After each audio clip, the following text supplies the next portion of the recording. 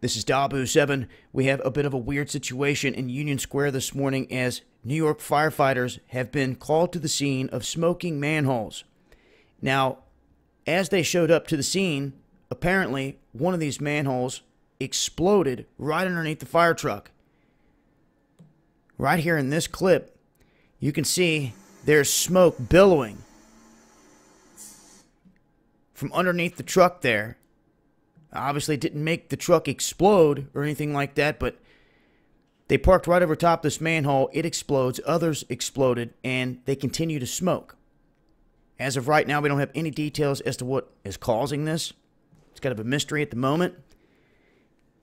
But that is the situation in Union Square here this morning, as firefighters are trying to get to the bottom of this, figure out what is causing these manholes to explode. And they're really lucky there wasn't more damage done there to that truck. I'm really lucky there wasn't anyone injured in these events. Witnesses saying the bang left their ears ringing. And that's where it sits right now in Union Square. If you guys got any info on this, let me know. Dabu7yahoo.com.